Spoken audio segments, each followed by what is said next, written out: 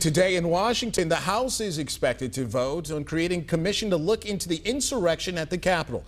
Democrats are pushing forward with the plan, but it doesn't have widespread Republican support. Skyler Henry is in Washington with reaction from lawmakers.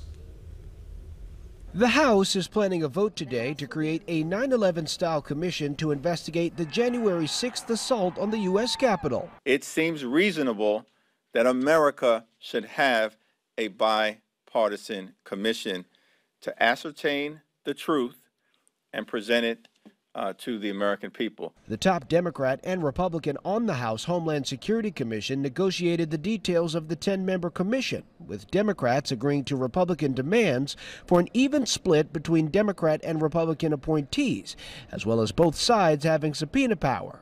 But Republican leaders are urging their members to oppose the plan. There are a lot of other things that should be on the table that our members have discussed, and even that Representative Katko himself pushed to get in these negotiations. Some Republicans want to expand the commission to look at other political violence and demonstrations, including last summer's racial justice protests.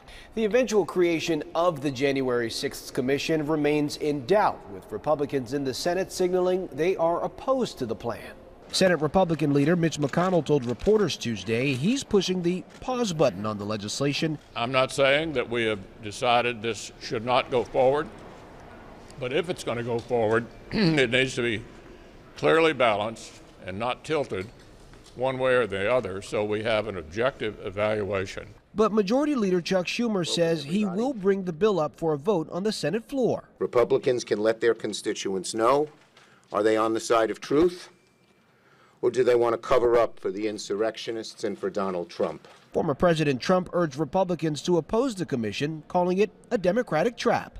Skyler Henry, CBS News, Capitol Hill. Now, Democrats would need 10 Republicans to join them in supporting the commission to overcome procedural filibusters and allow a final vote.